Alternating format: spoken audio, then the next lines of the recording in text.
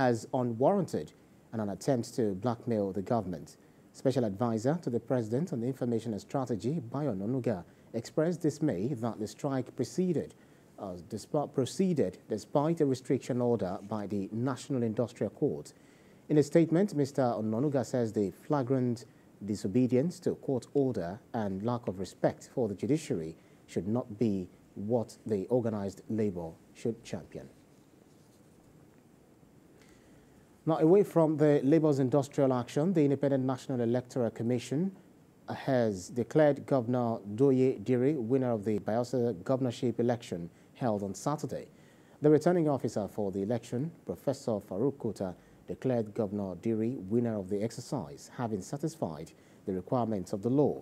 The People's Democratic Party candidate got a total of 175,196 votes, while the APC Timipre Silva polled 110,108 votes.